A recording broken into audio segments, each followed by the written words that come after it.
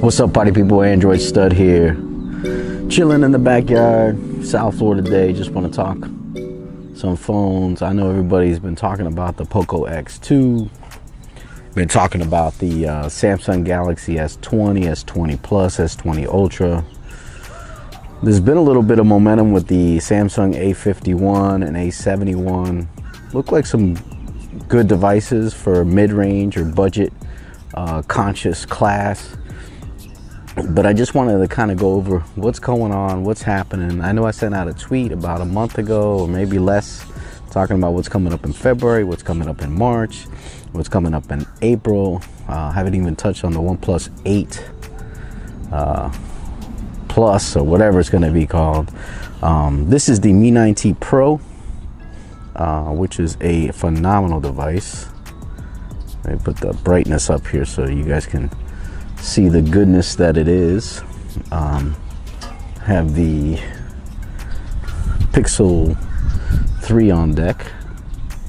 This is my daily driver. The Pixel 4 XL went to the wife, gave her that phone. I've been using the Pixel 3.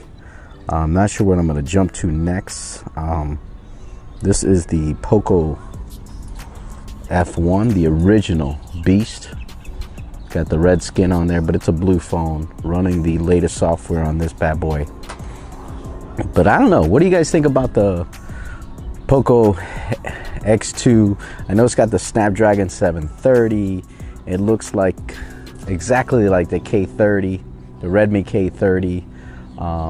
I know there was a lot of talk about the Pocophone X2, that it doesn't have the Snapdragon 865, which probably wasn't going to happen before Samsung dropped their flagship S20 line. It probably wasn't going to happen, so I don't know why people were thinking that that was going to happen.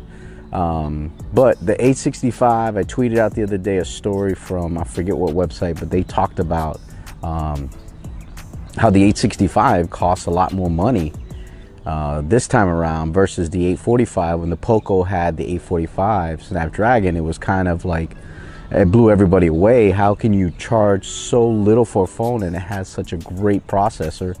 But this time around they didn't do that. They went with the 730, which, you know, the A71 has a 730, the X2 has the 730.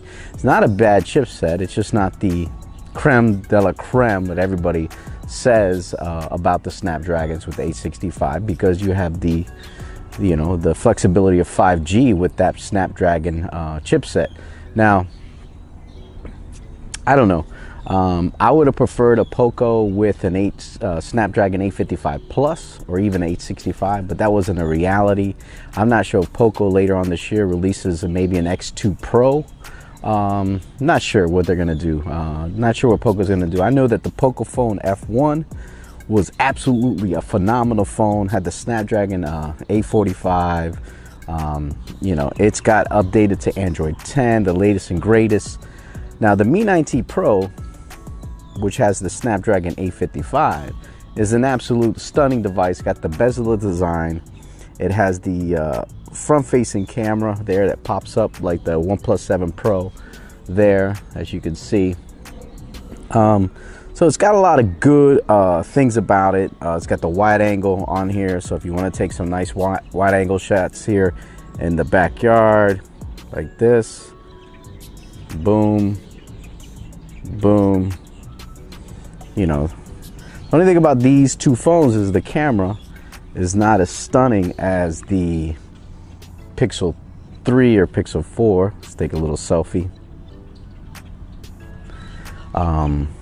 That you have, you know, just this, the Pixel phones are king when it comes to photos. That's why this is my everyday driver. I like the size of the Pixel 3. For me, it's just, and then plus the Pixel 3, the thing I like about it is you have that wide angle, and then you can do that portrait wide angle.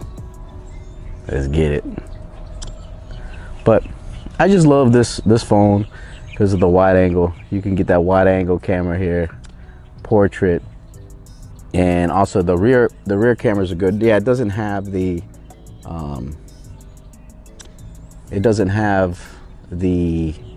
wide angle rear, which I do miss. It's nice to have the wide angle, but I can live life. It's not like I'm depressed at home because I don't have a wide angle on my Pixel 3. But look, the S20 looks like it's going to be an amazing phone. S20 Plus, S20 Ultra, just too expensive for me. There's a lot of people that are going to get it. Hey, Maita. Hey, I'm doing a video here. Thank you. She sees some animals across the lake, so she's going crazy. But you know, the prices on those, a lot of people are going to buy it anyway. That's their money. Hey, if you love tech and you don't care, then hey man, I respect that. I personally wouldn't buy it because I just think the iPhones are too much. The Google phones, even the Pixel 3 and the Pixel 4 or 4 XL, when they came out, they were just too much money, man. These phones are too expensive. When you could pick up the Mi 9T Pro when it came out was under 400. Obviously the Poco phone was 300, 350. You can get the Samsung A71 for about 450, the A51 for about 300, 350. You know, there's just a lot of budget phones. Even the OnePlus 7T you can get for $499, and it has the Snapdragon 855 Plus in it. Even the OnePlus 7 Pro dropped to $499 around Black Friday or Christmas time. I forget when it was, but that's an excellent device. So you have to take those things in consideration. But I'm not sure, man, about the Pocophone X2. I'm not sure if I'm gonna get it. You guys let me know down in the comments if you want me to get the Poco X2, or if you want me to wait for the Mi 10 Pro, and let me know what I should get next. Or even, do you want me to go Samsung and get the A71?